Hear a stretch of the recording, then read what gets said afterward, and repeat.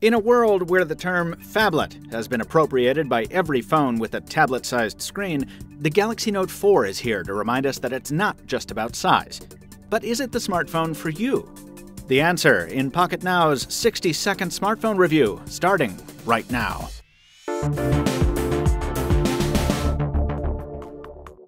So here's what's hot. Samsung finally built a high-spec phone that feels like a high-end product.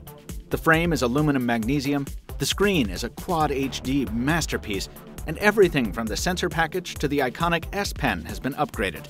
It's all topped off by the best camera Samsung's ever put in a Galaxy Note, and even the custom Android interface has been modernized.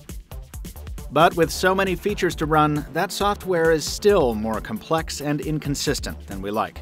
The battery life doesn't quite live up to the legendary endurance of past Notes, and for all its expanded usability features, it's still a big ol' hunk of hardware that you'd be hard-pressed to use with one hand. And yet these are the sacrifices you make for the Note 4's capabilities. And if it's pure capability that matters to you, then you've found your phablet. The Galaxy Note 4 is a powerful, attractive, and nearly future-proof piece of mobile technology. In the world of supersized screens, it's a product without peer.